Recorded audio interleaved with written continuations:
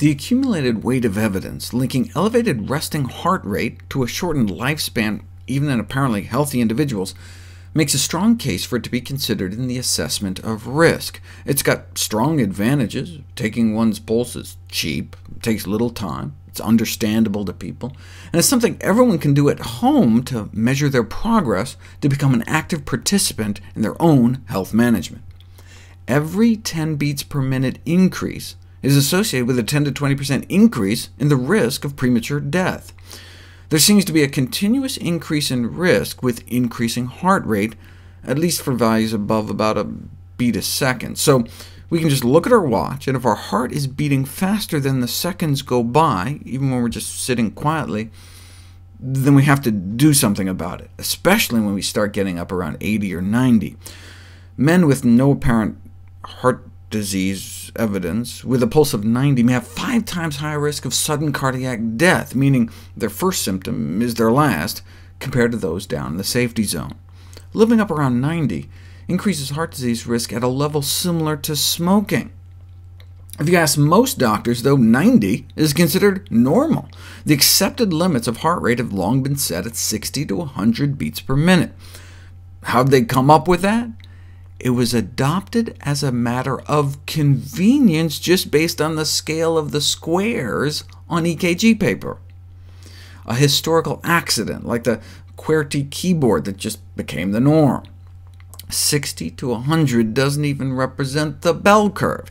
These cardiologists measured the heart rate of 500 people and concluded that 45 to 95 was a better definition of normal, rounding to 50 to 90. Which a survey of leading cardiologists concurred with. Now, we know that normal doesn't necessarily mean optimal, but doctors shouldn't be telling people with heart rates in their 50s that they're too low. In fact, they may be right where they should be.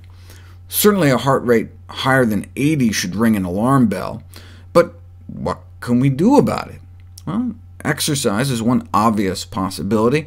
Ironically, you make the heart go faster so that the rest of the time your heart beats slower. The public health benefits of physical exercise, especially for heart protection, widely accepted, and among the many biological mechanisms proposed to account for this risk-reducing effect is autonomic nervous system regulation of the heart. That's your brain's ability to slow down the resting beat of our heart.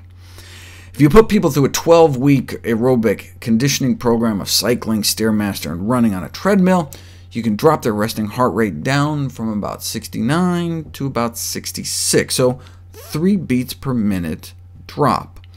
Of course, you have to keep it up. Stop exercising, your resting heart rate goes right back up.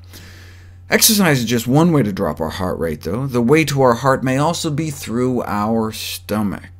What if instead of 3 months of exercise, you did 3 months of beans, a cup a day of beans, chickpeas, or lentils?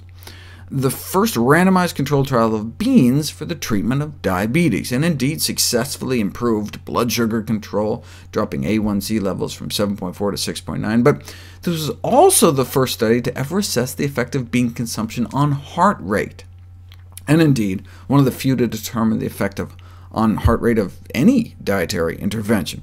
Now, this is particularly important in diabetics, since having a higher resting heart rate not only increases the risk of death, just like everybody else, but also appears to predict greater risk of diabetic complications, such as damage to the nerves and eyes.